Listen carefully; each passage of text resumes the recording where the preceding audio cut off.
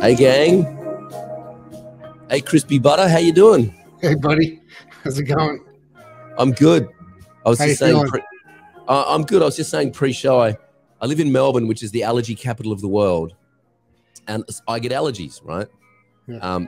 Interestingly, fun fact: back in my 20s, when I used to smoke ciggies, no allergies. No allergies. Probably because all the nerve endings in my face were dead.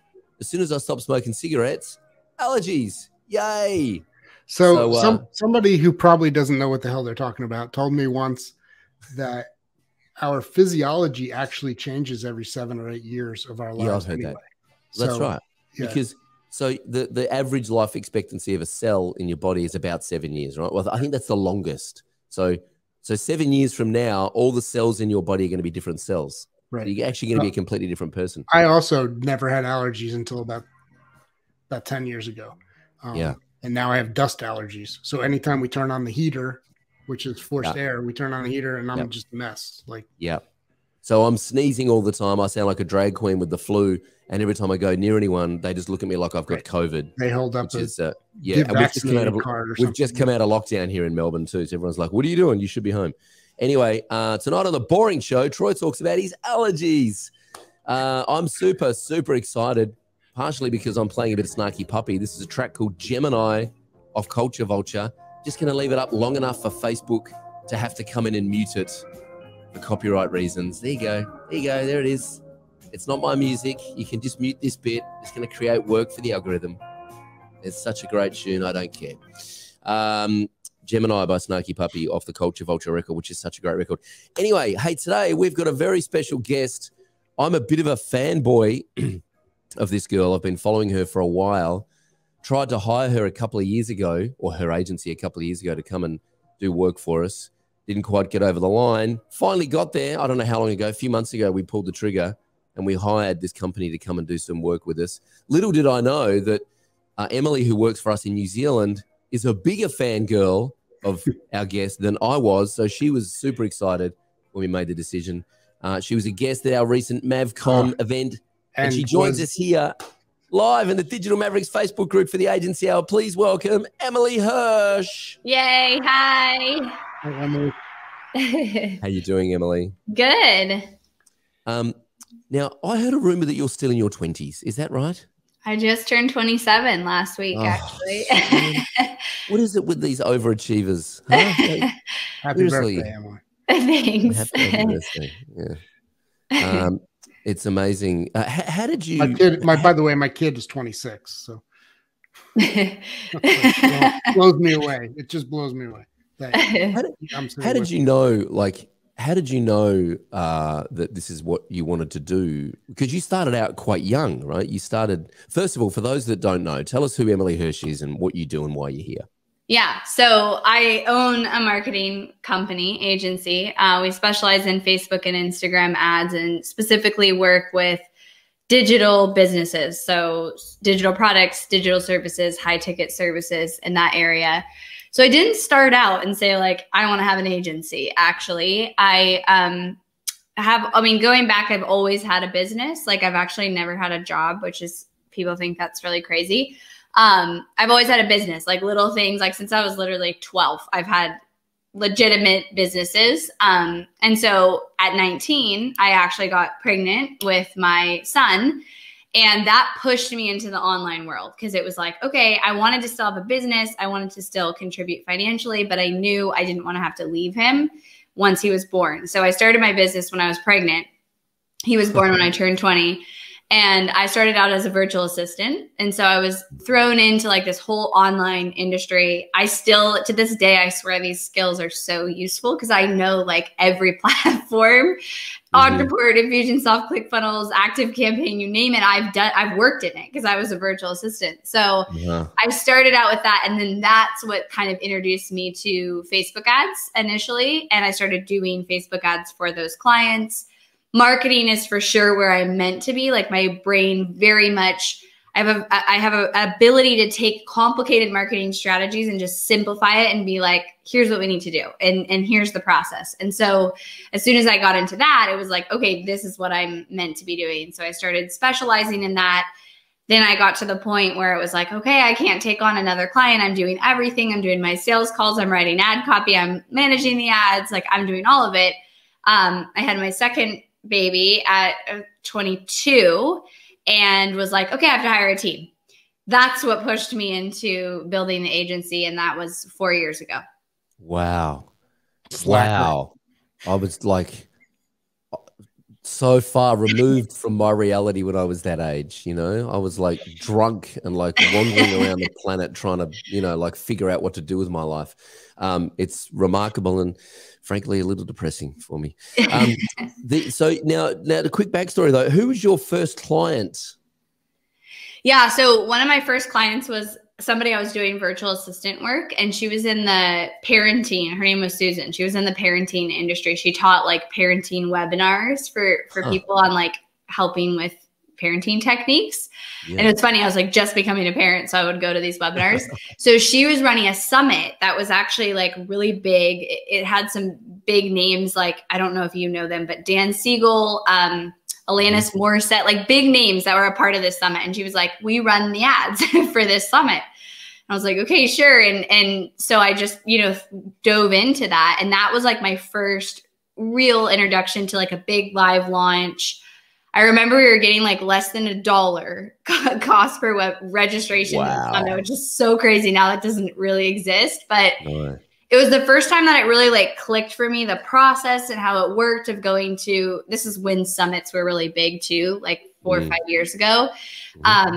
That process of like summit to then sell the product and how you could have this potential to get thousands of people signed up if you ran the ads. And so that was my first experience. And from there, I feel like I just did something and then leveraged that experience to get the next client until my first big client was Marie Forleo. So she obviously is very big in the online industry. And they were referred to me somehow by some graphic designer or something that knew me and worked with them and referred me. So that was my first big client when I was still doing the ads, when we actually started working with her. And then from there, I was kind of like in. So then followed Mel Robbins and Amy Porterfield and the other influencers as I was able to grow my team to that level. So yeah. Wow. And I just want to also give a little backstory on your husband, who was originally, this is just such a fun story I want to share. So tell us the story about how you met your husband. Yeah. So he was my personal trainer. I joined a gym when I was still like in high school, basically. And I always have had something that like my ambition goes towards. And a lot of times it was health. And so I was, even like as a very young kid, I was like the weirdo. I actually just told this story of, I can remember being in like 5th or 6th grade and waking up at 5 a.m. to do like workout shows or something. Like there's some old Denise Austin was her name, and she had like a show. Oh, yeah. And I would do it. And I was like in 5th grade and like, that's so weird. You know, like what am I doing? But I always had like really strong ambition and discipline. And so health is kind of my other passion, and I'm still very disciplined with it. So I joined this gym. You got like a free consultation when you join the gym. That was with my husband, and he kind of introduced me to kettlebell training. And at first I was like, I'm never doing that. That looks crazy when I saw it. And then he basically was like, everything else sucks and you need to do kettlebell training. And I was like, okay, I'll come to your class. I went to every class, I started going to every class he had. I was like in the best shape of my life. I would go just to see him and like try to go to the gym. We have an age difference. And so it was very much like slow. Like we just met each other and then nothing happened for like 6 or 7 months. And so anyways, then we got together and built our life from nothing. Like I essentially left the town I grew up in with him to go kind of restart our life in San Diego. And then, so he was a personal trainer. And so he also built an online fitness membership site. And so that was another way I was able to kind of utilize my marketing and Facebook ad skills and just like use it as a guinea pig. I'm very much the entrepreneur. So we don't really work together anymore because I would be like, come on, like you got to work harder. So it was very hard for us to work together because my drive is just like 10 times what his is, and that's okay. He balances me. I've learned to accept that. But in the beginning, it was like, I don't understand. I don't understand why you don't want to work harder. Oh, fantastic. Are you still based in San Diego? No. So we moved to Northern California, and then now we live in Austin, Texas. Oh, that's right. That's right. Yeah. I love San Diego. I love San Diego. It's one of my favorite parts of the world. Although I had a colleague once tried to build an outbound sales team in San Diego, and he said, don't ever do that because they're too stoned and they just want to go surfing. They're not interested in hustling at all. I'm like, okay, yeah. I will. I'll make a note of that. Yeah, it's a tough state to have a business in for sure. Yeah. Tell me what it was like working with some of those big names when you first landed Marie Forleo and Amy Porter. I'm such an Amy Porterfield. Yeah, we love Amy. I just love Amy Porterfield. Yeah, a buddy of mine, actually, Greg Corhan, is actually doing some. He built her live streaming studio because she's moved to Nashville. Yeah, he's in Nashville, and he built her live streaming studio, and he's been helping her with some live webinar stuff. So, what was it like working with those people for the first time? Like, did that blow your mind? Like, how did you hold your own in that environment? Yeah, I mean, it for sure did. Like, especially, the email from Marie Forleo. At first, I thought, like, is this a scam? Like, is this real that it's actually their team? I mean, I was very much at the beginning phase of my business then. And then I have a natural gift to kind of just like have that confidence. So luckily I was able to be like, yeah, we can help. And we were able to, and it was so cool to get to see that level of a business behind the scenes. At that time, Marie, I think it had launched, like she'd done B School like 6 years already. So she had a massive list, massive audience. And so it was just such a large scale. But also what I love about working with those types of clients is just their organization on the back end. They've been around the block. So they've built teams, they've built systems, they know what works, they know what doesn't work. And so that's just a little bit different of an experience when you work with that level. I'd say Amy was one of the most surreal for me because I learned from her. So when I was first starting my business, I'd have like my newborn baby. We'd go walk on the beach in San Diego and I'd be listening to Amy. And she'd have like Rick Mulready on Facebook ads on her podcast. And I was like learning. So then to be like, now she's a client of ours in that full circle, if you would have told me back then when I was starting my company that she'd be a client in 4 years, I would have been like, that's crazy. Yeah. But now, I mean, we're friends. I talk to her. It's just surreal that happens. And so I guess you never say never and you just kind of keep going after it. And I think a lot of people, ask me like, why do you think that you were sought after, and for me, I really focused so much on my delivery, especially the first like 4 years. I really didn't market.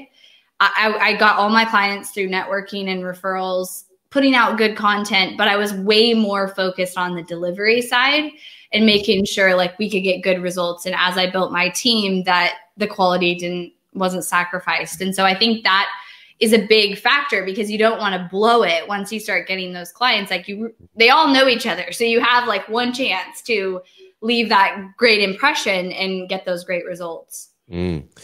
So I can kind of relate to that whole starstruck, like, oh my God, I'm working with this person now.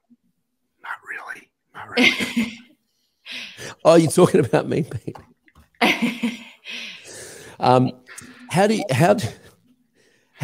the thing about fame or like internet fame, right? Is I've had it's so weird.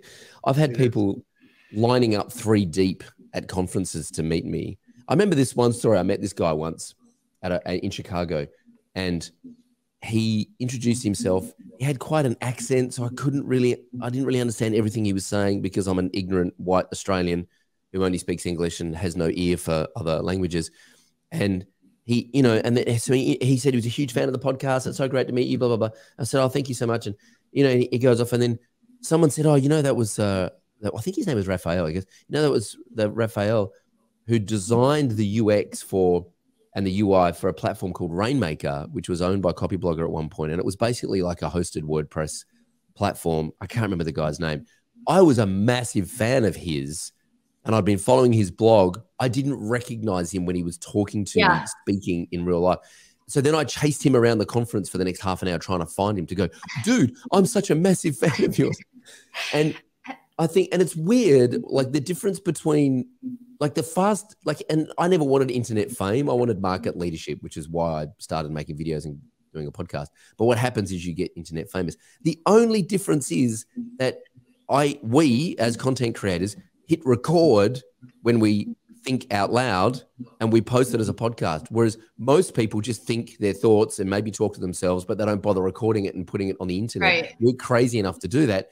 But when people meet you in real life, and like when you got the call from Marie or Amy, you must have been like, they're such big names and they're such celebrities, but they've just published some videos on the internet. I mean, break it down. Like outside of our world, none of my friends know who Amy Porterfield or Marie Forleo are, and they don't care.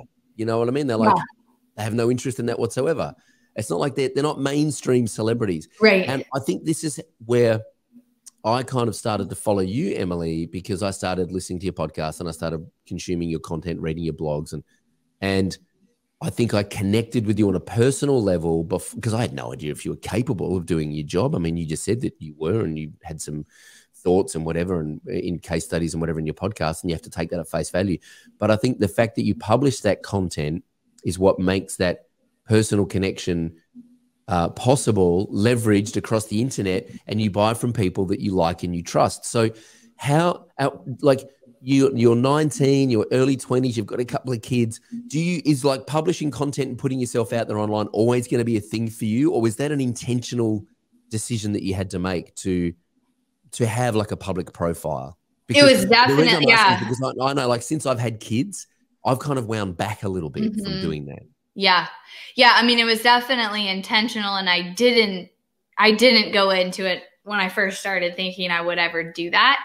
Or I probably was like, who's going to listen to me is probably what I would have thought, then is like, what do I even have to say, and then it just slowly started happening, first on just social media posts, and then added in Facebook Live videos. And I was terrible at those when I started, and then came the podcast. And so it's stepping stones. I do relate to that with kids because it's such a balance, especially the way social media is set up today, of like, document your whole life, every minute of your day. It's like, when are you actually present? Yeah. And that's really important to me. So I don't do things intentionally that probably would get me better results, like stories, for example. I'm pretty inconsistent on Instagram stories because I refuse to be like with my kids, recording them, but not really there with them. Yeah. So there are things that I have boundaries around. Like when Clubhouse came out, I was like, I'm not doing it. Like, I don't care if it's working for you guys. It's not worth my time. I don't want to sit on there for hours. Same with Instagram. And so I relate to that. And I think you have to find your own boundaries. And also, it's not that you have to do everything or you have to do what somebody else is doing. Like, you should do what's okay for you and in the way that you can show up the best. So I relate to that a lot with kids, for sure. I remember Amy Porterfield saying that someone said to her, it might have even been Rick Mulready, she was really, really self-conscious about making video. And she's been public about this, so I'm not talking about turn or anything, but she was really self-conscious about making video because she was really self-conscious about the way she looked on camera. And someone said to her once, every time you don't make a video, you are robbing your audience of your best thoughts and your best work and your connection. And you're actually doing them a disservice by not sharing your knowledge and your experience on video, because people want to watch you on video. They want to watch you talk about what you know and your experience. And so that, for her, unlocked her self-consciousness. And she was like, all right, I'm not doing this for me. I'm doing this for my audience. And then once she started and she got into a rhythm, it was like opening the floodgate. She was like, oh my God, I just want to do video all the time. And I think that's a big, I see a lot of people get stuck. They just don't want to make a video, and video is not right for everyone. I get it. But I see people that get stuck that they just won't even share. They won't even put some slides together and share a piece of content or share their thoughts in a blog post because they're super self-conscious that, well, how many blog posts can you write on email marketing subject lines? Everyone's done it. Everyone's done it. So why would I contribute to that conversation? Why would I bother? Because I have nothing unique to add and no one's going to listen anyway. And so I wonder if you can just talk a bit about like how you get through that initial period where there are crickets, where you don't have much of an audience. Why do you just keep going? There, I got muted, unmuted. Yeah, I think one, knowing that like everybody feels that way. I feel like even, you know, I have seen behind the scenes of very successful entrepreneurs, and it follows you always, that you're always like, is this going to suck? You know, I have that too all the time, where I'm like, maybe this will actually suck. So I think in the beginning, you have to do it not for the views, not for the comments, not for the engagement. You almost have to just do it saying like, I'm just going to do it. And I'm not going to look, maybe don't even look at those stats in the beginning, and wait like 3 or 4 months and then go look at them. I used to be in Russell Brunson's inner circle, and he talked about like, he started his podcast and it was a long period of time. I want to say like 6 to 8 months. He never even looked at the downloads. Like, he just kept doing his daily podcast and ignored those stats because he knew it would kind of defeat him, that they weren't big enough. And so you're not doing it for that in the beginning. You're doing it just to start. And that will put you ahead of people who aren't showing up in that way. And the reality is like, whatever version of content you want to create, whether that's writing or video or podcast, you just have to be super consistent, because there is a lot of competition out there, but you don't have to be perfect. You know, some of my best content is when I'm like super raw and vulnerable, or I make a mistake and I share that. People love that. You know, marketing is about connection, and they're going to feel more connected to you when you share that. I know Amy just recently did a podcast about something difficult. I didn't actually listen to it, but something difficult happening in her life. And that was shared so much. It was definitely like a top podcast episode of hers. So also keeping that in mind is like, you're going to judge yourself 10 times more than anybody else is going to judge you when you go start to create content. And so you just have to commit. I'm going to show up once a week and do this. And that's, you know, no questions asked. And the reality is, I talk to agency owners all the time who say, you know, why would I put out a podcast or a piece of content about this? Because it's all been said. You know, one of HubSpot's most popular blogs in recent history was a blog article on how to write the perfect blog article, or how to write the perfect blog post, like the anatomy of a perfect blog post. That blog post, the anatomy of a perfect blog post, has been written hundreds of thousands of times by people all over the world. Yet HubSpot still did it because they had something unique to offer the conversation. And they also, the thing I say to agency owners all the time is, it may have been said by 10,000 people, but it hasn't been said by you. And there are a certain percentage of people who will just resonate with your personality or your style or your humor or your sarcasm or your intensity or whatever it is. And if you don't publish that content, they're going to learn that from someone else, and they're going to become someone else's client. So it doesn't matter if it's all been said. I mean, you know, I think music, since the Beatles, there really hasn't been a lot of innovation, you know, since the Beatles and the Beach Boys. It's like, well, what do we got? Nirvana? Sure. I mean, Oasis were a cover band of the Beatles, right? One of the most successful bands of the 90s. By the way, I much prefer Blur. But it's not about being completely unique or like reinventing the wheel. It's just about for me, content is about connecting with your tribe and teaching them and leading them the way that the way that you only can, right? The way that only you can. Because, and I know that there's a whole bunch of people who will never follow me because I'm an Australian and I'm, you know, weird, and people think I'm a you know, whatever. I don't care what they think about me, but there's a whole bunch of people that just don't follow me because they don't like me, and that's fine. They can go hang out at another tribe. But if I wasn't putting out content, if we weren't putting out content here, then our tribe wouldn't follow us, and they would eventually go follow other people. So I think just getting over yourself and getting over the fact that it's all been done, you know, it hasn't been done by you. And I think that's just an important thing to sort of remember. What is your content post-production system like? You produce some content, then what happens? How do you get it published, and how do you then promote it? What's the process there? Yeah. So my podcast is my personal driver for our content right now. I will be branching into YouTube soon, so I'm excited to test that out. But for the last 3 years, my podcast is like the main way I personally show up, record the podcast, and then my team takes that and turns it into social posts and email. And then oftentimes we reuse that content in social posts that maybe don't even directly relate to the podcast. So in terms of like process, I have a tech VA who does like the tech side of editing the podcast, publishing it, getting the transcript, all those things. And then I have a content writer who takes it and does the email, the social post. And then usually we'll pull in like a designer or creative manager to do like the graphic for it. I also utilize my podcast for ads. So usually every month I'll do like 4 to 5 podcasts from the previous month that were maybe the top downloaded. And I'll run ads to that page on our website just to build up our warm traffic. So that's like my brand awareness, visibility strategy. I do think people put a lot of effort into content and then they don't fully utilize it. Mm-hmm. And, you know, if you can streamline it so that you as the CEO, it's like, this is the content I create, I batch it, this is what I have to do. And then you create the process to reuse it in unique ways or strategic ways, like with ads or on your social media or your emails. That just makes it easier on you. I think oftentimes I hear people think like, oh, I just have to create more content. And it's like, but you just created all this stuff and then you barely did anything with it.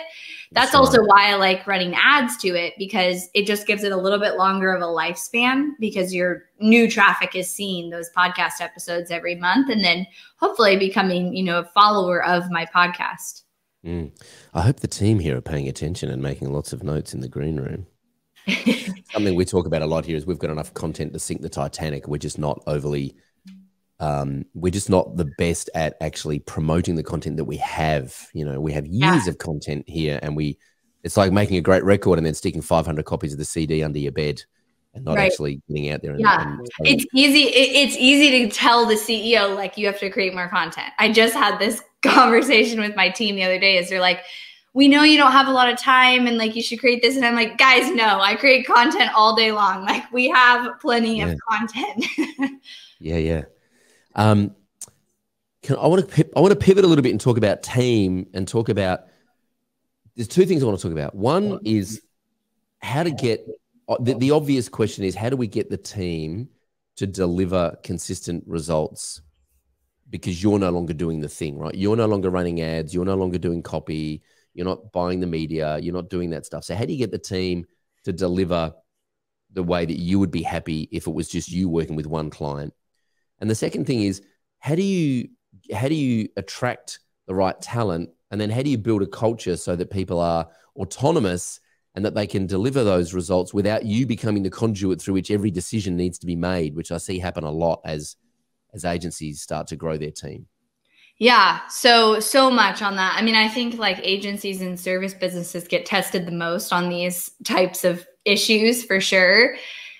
Getting the team to deliver in the way that you will, you know, comes down to process and figuring out, like, one of the first things that I did was create, like, what is our process? What is, you know, I started the Hirsh process. And the reason I actually created that, which became a public thing that I share and teach on and all these things, but the initial reason was for training my team and figuring out, how do I translate the way my brain works with marketing into explaining it to my team. And it's not always like, people think of process and it's just like SOPs and like, you do this and then you do this and you do this. And that's true. But there's also process in the way you think as an entrepreneur. And that's what gives your brand that spin. So that comes down to like your values as a company. And so there's, you know, some for me that it's like, we have to be super innovative. Like, I want to make sure we're always ahead of the trends. And I personally act with a lot of urgency. So when I was managing clients, just me, it was like, I would respond to issues before they were even issues. Like, that's the way that I operate. And so I've had to build that into our culture as an expectation. And so, yes, process is about SOPs and like making sure people follow the steps and do that. But it's also about trying to identify what makes you different that is translated into your brand that you don't want to lose when you start training a team.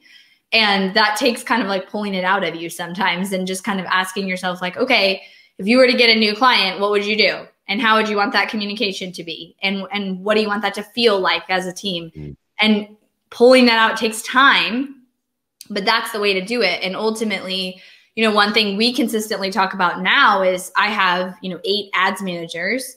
And I want the experience, no matter what ads manager you're working with, to feel the same, to feel like you got the same amount of value, not like, oh, this ads manager is different than this one. And that's hard to do because they all have different backgrounds, communication styles, personalities. So that's also a process of making sure it's a lot of repetition and repeating, especially, you know, in the service and in an agency, you have a lot of like core places where process goes bad. Onboarding is like the first one because there's so much information transfer during that time. And then also that's the first impression. You're building that relationship with the client. So if you mess that up, you're starting on the wrong foot. We're constantly refining and improving our onboarding process. Then you have like the ongoing communication with clients. You have reporting. Like there's usually core places where you basically just have to cycle through and keep updating and improving it. You're never going to be like, I'm set. My business is perfect. It runs great and everybody's clear on process. But I think you have to, we've set up like almost like themes where we just like rotate through all these major things and talk about them and find holes and go fix those things. But it was a big realization for me when I was like, oh, I have to pull out my strategy, how I think. Like everybody doesn't think like me. Oh, like that's, you know, a new thought is, you know, people can't read my mind because things to you as a CEO are like so obvious. And I still have that feeling of like, why did you do it that way? Like that doesn't make any sense, but that is the reality, you know, of people. They do things different. They have different backgrounds and experiences and strengths and weaknesses. It's so good to hear you say that because I had this conversation with myself last night while I was cleaning up, doing the dishes while the kids were kind of getting ready for bed. And I'm like, how is that even a thing? Like, why? I feel like it's so clear to me. And, I hear the guys at On Trade Leadership talk about this all the time, that the biggest misunderstanding with communication is the fact that it's taken place. Right. So I have these conversations in my head all the time. And then I wonder why the person that I've had the conversation with in my head doesn't understand that conversation, right? Because they're not in my head. But I'm like, this is so obvious to me. How is it not obvious to everyone else? And it still baffles me. Like, as a me parent, too, all the time. Yeah. As a husband, it baffles me. And then you meet someone who thinks the same way as you, and you're like, yeah, right. So like, why doesn't everyone think this way? And that's been like understanding process of tactical stuff and, you know, SOPs is one thing, but you're right. Like process of how I would approach this situation and how I would communicate this and how I would deal with it. That's something that I'm still like, I'm like a beginner. I'm still trying to communicate that to the team, and I'm still trying. And it's part of it's time zones. Part of it's the fact that we're a remote team. There's a whole bunch of reasons and a whole bunch of excuses. But I think what it comes down to is that I get self-conscious that I'm going to repeat myself and that people are going to roll their eyes and go, oh, fuck, here he goes again. And the reality is that if they are saying here he goes again, then you know you've communicated it enough. That they're getting it. And I just get self-conscious because I talk a lot about the business and what I want and where things are going. And, you know, I get self-conscious at home when I'm talking to my wife about it, and I get self-conscious because it's all I think about and it's all I talk about. And so, you know, it's like you don't want to become that boring person that just talks about that all the time. And it's so refreshing to hear you say that the way to get people to understand the way you would approach something is just to keep communicating. You guys are a remote team, so I'm curious, how do you document or communicate, like tactically, what do you use to communicate those processes and that stuff? Yeah, I have some good suggestions around this. So my team's fully remote and I have 27 employees. And so one thing that we do is a daily team huddle. That's 15 minutes, but that is an opportunity to, you know, a lot of this stuff happens in the micro experiences. And that's the frustrating part, is because you're like, I just want to do a big speech, a big State of the Union, and tell you guys all what you need to know. And then we're set. But it doesn't work that way. It happens in like the micro interactions that you create. And so there's a lot of opportunities. We do a daily huddle. It's very fast. It's primarily shout outs, but it allows me to make a statement. Like, for example, this morning I talked about the whistleblower campaign, and I was able to kind of put my thoughts so that my team then can now translate that over if it comes up on a client call or whatever happens. So little things like that happen. And me being on them is very powerful. And then we recently also implemented twice a month, we do an all team meeting. One meeting is for kind of sharing our goals for the month internally as a team. And the other meeting is sharing results from the previous month. So we share like, here's what we accomplished. We share financial results. And then we added at the end kind of like update from me message so that I can say, you know, here's the conversations leadership's having. Here's the thoughts I'm having right now, you know, that I want to translate to the whole team. And that's been really important, especially the last 6 to 12 months, just because so much has been changing in online in the marketing world that I want to make sure we're consistent and that my voice is translated over, you know, to the team. So I guess what I'm saying is it happens in those micro experiences, micro interactions with people. The other thing I do is I go to team meetings and I sit on mute and I look for problems. I look for like, okay, we need to dig into that a little bit more. And I know like naturally I have a good, I think a lot of CEOs do, intuition of like, that doesn't, hold up, like pause, that doesn't make sense. Let's figure out why. Let's dig into the root of that. So I do a lot of observing in that way. And that helps kind of proactively figure out like if someone has a disconnect or maybe our whole team has a disconnect that I didn't realize until I heard that, you know, one example or something. So I think your job as you grow as a leader is to kind of do that, is to like probe and find problems because they're there. Like that's the reality. And so, and then you just keep sharing how you would respond to it and giving guidance.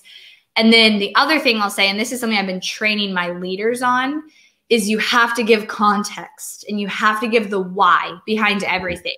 You can't just say, do it this way because I said. It won't click for anybody and for most people, right? But if you explain like, here's why we're changing this process or here's why I want us to do it this way, that helps a lot. And I noticed my team in meetings, I started to notice this as I observed. They'd be like, here's a new SOP, guys. These are the steps. Okay, move on to the next thing. And I'm like, no, nobody's going to click. It's not going to click to go pay attention to that. Maybe a few will. But you have to explain like the problem we had. Let's even pull up a story from a client account and then go deep into that. And then here was our solution and why we changed it. And here's the result we expect. And you got to like slow down, explain it to everybody. And I do think it's hard remotely because everyone's on mute on Zoom and, you know, you're talking to yourself and you're like, are they paying attention? Am I talking too much? But I found for the most part, it's like the more you give context and explain, and I watch their faces, like, are they shaking their head? Yes. You know, are they still look confused?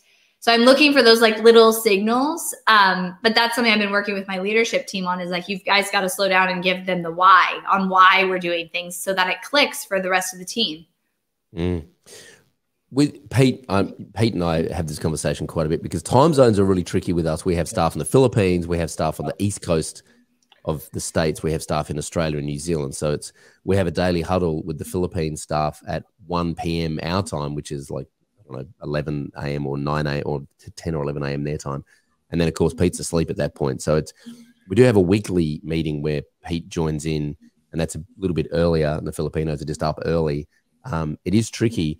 But with the leadership group that you're talking about, I'm curious about the structure of your agency as you've grown. Do you have like pods? Do you have like a pod structure? How does that work?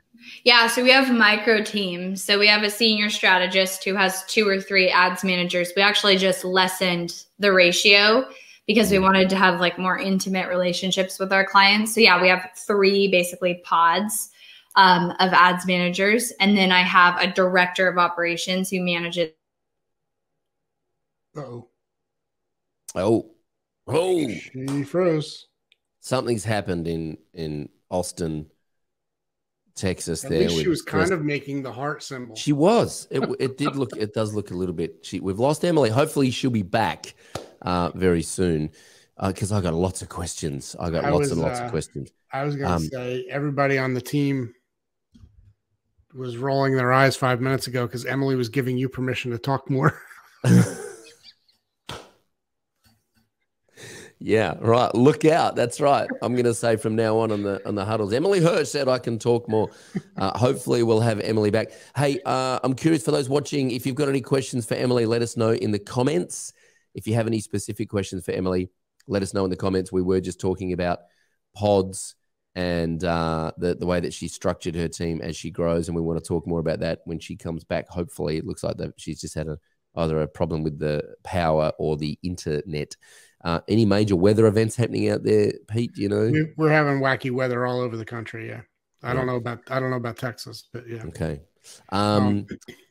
Pete, the pod thing is interesting to me. Like I never would have thought to grow my, and I never wanted to grow my company that big anyway. But I never really thought to grow my company in that way. But I'm not sure where I got introduced to that concept. But so I know Chris Martinez does this at Dude as well. So the pod is, like a project success manager or an account manager that deals with, a stable of clients. But then that account manager might have 2 or 3 pods of creative developer. Like if you're talking about web design, it might be a designer, a developer, a copywriter who work in a pod, or a, content producer, content copy design developer who work in a pod. And then they are managed by a project success manager or an account manager. And then they handle a certain number of projects. That's right. Yeah. And then as you grow beyond that, you add another pod.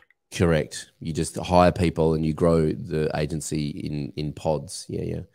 You just got to know your capacity. You really got to be. We're doing this with the girls at the moment who are tracking time, and Chris Martin has really kind of leaned into me on this.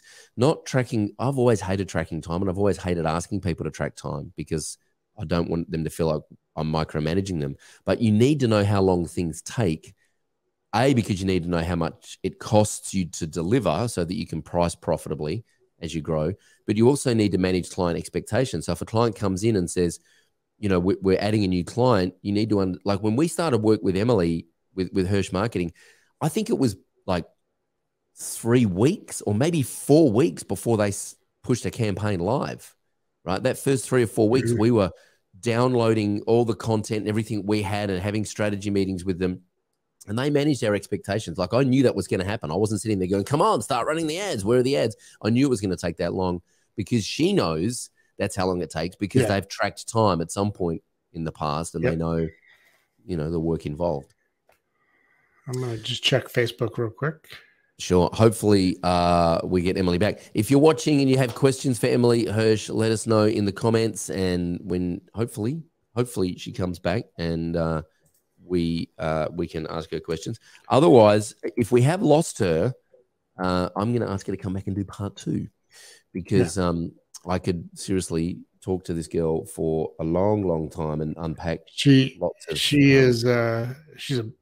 a lot of energy, of course. Yeah, she's literally half my age, but she does have a lot of energy. Well, that helps, dude, because when you get to your age, you just get a bit tired and you just want to have a lie down, don't you? I know. But she's so bright and she's so positive and she's just a good influence on everybody around her. Obviously, being inside businesses, she's obviously had a very fast learning curve because she's been inside other people's businesses, right? She's got a really, really sophisticated observation about different business models, and that's because she's worked with lots of businesses in the agency. Anonymous Facebook user says, "G'day guys. Hey, if you want us to know your name and your face here in StreamYard, please give StreamYard permission to know who you are." Not sure if we're going to get Emily back. It looks like she might be having some trouble with the internet. I'm checking my emails and my channels here, and I haven't got anything from her. So it looks like we may have lost her, which is okay. If that's the case, we will get her back for part 2. Part 2, yeah. Some of the questions I wanted to ask her were around team alignment and incentives. I'm really curious about, the whole carrot and the stick thing. Like it's one thing there's 2 ways to get performance from people. One is accountability, which is a bit of a stick, and 2 is a carrot. So, dangle the carrot, and if they reach a certain target or whatever, then they get rewarded. I'm curious how she's doing either of those things with the team of, what did she say, 27? 27, yeah. Well, it's 27. That gives me hives just thinking about it. We'll get there, but it definitely gets harder managing the noise when you've got that many people on the team. What are we now? 18, 19, and we're about to hire another 2, another 3 actually. So we'll be at 20 or 21, I think, in the next few weeks. So we're certainly getting up there. Yeah. I don't think we have that many. Yeah. So there's yeah. There's the 4 coaches. There's Max. There's Emily. There's Maddie. There's in the Philippines we've got Michelle, Charmaine, Dioza, Jeliza, Lorianne, George, Rio, Jay. So that's at 15. And then Laura. We've got 2 more coming on the Philippines and 1 more coming on the States. So that'll be 19. Emily Hirsh is back. Yay. Come on down. Let's is Max. There we go. Yes. I don't know what happened. I'm sorry, guys. We're having like crazy wind storms. So hopefully are you getting that? Yeah. Yeah. Hopefully we were impressed because you froze, and most people freeze and they're like, you literally froze like this. That's so funny. I could keep hearing. I don't know what happened. It's probably the wind. Hopefully it stays. We have like crazy wind happening. So we were just talking about you when you weren't here, and it was all good, I promise. But one of the things I wanted to ask was, we were talking about team, right? And we're talking about the pod structure. So talk us through the pod structure a little bit. How do you know when to hire someone, and how do you know, okay, we're going to need another micro team, as you call it, in 3 months' time? Yeah. So we base it all off of client capacity. So we know basically how much can an ads manager handle, how much can a senior strategist handle. Our senior strategist basically manages ads managers. Those are our pods. And so we know, what the capacity is of one pod. And then our clients, we have like a 30-day notice, which allows, if you don't have that in an agency, it's like gold, because you need to know who's going to leave your roster next month if you have clients, so that you can plan for it for those reasons. Because you don't want to be hit all of a sudden with like, either you thought people were leaving and they're not, and now you don't have space for your new people, or you didn't know they were leaving and then they end up and now you have an ads manager with nothing to do. So it's obviously balancing that. So we base it all off of capacity. Every day I kind of get an update. It's on that huddle actually, where we say this is how much capacity we have. And we try to keep our team always where we have space for 3 to 4 clients, basically. And then if we're going to plan like a really big promotion and we know that's coming, we might plan to hire beforehand, make sure we have somebody trained. It takes about 3 to 4 weeks to fully train an ads manager to take on their first client. And then it takes about 90 days to like have them fully, like they are managing 4 to 5 clients at full capacity. So yeah, we plan it all off of capacity, and then we know when to hire. Obviously, if an ads manager leaves, we have to fill that role, and that's an immediate, recruiting effort. How do you manage? What do you use to manage everything? Are you an Asana house or ClickUp or Monday? What do you use to manage stuff? Yeah, so for like training, we use Asana, like onboarding checklist. We use Asana for all of our project management. We have some HR software we use for recruiting. I think it's called Applicant Stack. I've also used something called Bamboo HR, something to organize all of the applications coming in and the open roles and kind of the status of them. Where are they in the, we do like a 3-part. They do a screening interview, they do a test, they do a final interview, then we either send the offer or don't. So kind of managing what phase they're in. And do you talk to me about your leadership team? Do you have people managing this stuff for you? Do you have like an operations manager? Do you have HR? Do you have a CFO? How does that work? Yeah. Yes, definitely have people managing it. So the pods basically report to a director of operations. She's my direct report. She manages our entire ads team. She's head of the ads team. So that's one of my direct reports. We also have an HR manager that reports to that director of operations as well. I'm most involved in like our internal marketing team right now. That's where I'm actually like maybe lacking the leadership a little bit to take over the marketing strategy. It's so hard when that's what you do and you're so, it's so easy for you. That's been my hardest thing to get off my plate. So yes, I have a leadership team. My direct reports right now are a creative manager, I have a content writer who's reporting to me. She should be reporting to a marketing manager or somebody, but she's not. I'm kind of filling that role right now. Then a director of operations and our director of sales. that's who kind of reports to me, and that's our leadership team. So while you crashed and came back on, I was talking to Pete about the carrot and the stick approach. And what I'm curious about is how do you reward and incentivize or hold people accountable? And I know it's probably a bit of both and a bit of a balance, but what's your take on, like, not everyone gets great. We don't get great performance out of everyone all the time, right? Because people are not robots. They're sentient beings and they have, you know, stuff going on and have mindset issues and they have emotional stuff and they have whatever, you know. How do you manage the performance of the team and do you kind of take a carrot or stick approach or a combination? I got muted.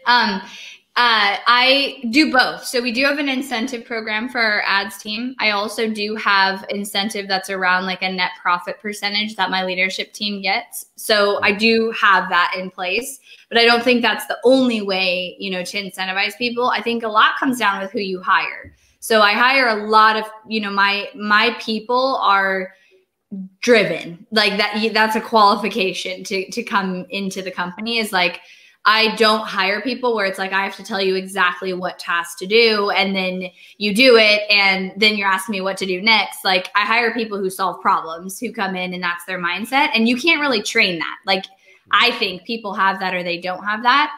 So then it just comes down to accountability and really transparent, good conversations. So we have systems set up where every single month we do a review with them where we're both kind of reviewing and giving each other feedback, the manager and the direct report. But we don't hold back feedback. One of my favorite books on this, if you are interested in this, is Radical Candor. Yeah. Such a good book. And I like live and breathe that kind of mindset of just giving that feedback right when you need to, being radically candid, teaching the team to do that with you. And I think that, you know, creates that space where people want to constantly do better. The thing is, people want to be held accountable. They actually want that, you know, but if you don't give that to them, they will just start to be like, I'll just not do that, or I'll slack a little bit. That's also human nature. So you have to create that accountability, whether it's a weekly report they send you, or in a meeting, I have team members who come and present statistics and things, you know, from the week before, data. So it's built in a little bit different in each role. I also do have the incentivized program that kind of serves as like bonuses for our ads managers and senior strategists. And then my leadership team gets a percentage of net profit, a small percentage of that, so that they also are looking at margin and they're looking at the business as a whole. Yeah. Radical Candor is a fantastic book, by the way. I think I'm going to reread it. It's one of those books that keeps coming up in the back of my mind. I've read it once. It was probably 3 years ago. I think I need to reread it again. Yeah, I've read it twice. I've had my leadership team read it. Yeah. We send it to all our new team members. Like, that book is top book for the whole team should read it too, because then they understand what you're trying to do when you're creating that environment. That's right. Because frankly, Pete and I need to have some really honest conversations, you know, and I think we're just going to, it's just got to be done. Hey, so I want to pivot a little bit to marketing and like what's working. I mean, obviously iOS 14 has frightened the shit out of everyone and it has kind of changed things, but you gave this amazing presentation at MavCon and I kind of came away going, well, we're kind of going back to basics. Like, I think about SEO and how the way that we used to hack SEO for years, until Google kind of went, you know what, this is a really bad user experience. Let's just get back to having a good, it's like dating. Let's get back to not being assholes, right? Let's get back to just being really good people, building long-term relationships, building trust. So can you, and I'm not asking you to recant your presentation from MavCon, but can you just give us like the too long didn't read version? Like, how has your thinking shifted because of what's happened with iOS 14? Yeah, definitely. So one of the biggest things is around that content that you create and the increase in value that you need to put out. And I think the sooner you kind of look at your front end and your attraction, you know, how you're attracting your audience at just giving over delivering in the value and not being afraid to hold back any information. Because the reality is, I mean, you said it earlier, it's like information is everywhere. So you shouldn't ever be like, oh, well, I don't want to share my secret steps or something, because people buy execution. They buy like, come help me do it. So number one is really like up-leveling that, up-leveling your content, up-leveling how you use content on organic, on paid, super important. And then the other, which I think this is what I talked about in the training, is just like you were saying, looking at marketing from the perspective of how do we leverage it to grow our audience and generate leads. And that's really one of the main best parts of Facebook ads and marketing. And if there's something that is way too expensive, like let's say a webinar registration has become $25 plus and you can't afford that because it doesn't make sense on the back end, how do you create a lead generation strategy that still brings in leads at a cost you can afford? Because what every single business needs is leads. That leads to sales. That, you know, every month you should be seeing that number go up. And oftentimes the only way to do that is with paid ads. Organic marketing is hard to get a lot of momentum from. Not saying you shouldn't do it at all, but paid ads kind of speeds that up. And so that's the other piece, is kind of shifting the increase in brand awareness and visibility and lead generation. And maybe it's even simple lead generation, like lead magnets and downloads that are going to be a little less expensive. Potentially, not for everyone. You have to base it off of numbers, but that could be a good strategy to execute. One of the things I learned a long time ago was that, just from running my own ads, was that people who had already consumed some kind of content of yours, whether it was a Facebook video or whether they had like visited the blog or that they were at least aware of you, they are, typically speaking, cheaper to get into a lead magnet or a webinar than people who don't know you at all. And that makes perfect sense, right? It's like you drive home from the office and you see the billboard on the freeway, and you get home that night and you hear the radio on the ad on the radio, and you see the same ad on TV, and it's like brand awareness. Now I'm familiar with this insurance company, whereas 24 hours ago I wasn't. So is that something like, and I know a lot of people don't want to waste money running ads to podcast episodes or videos because they think, well, I'm just building up video views, but you're warming up your audience, right?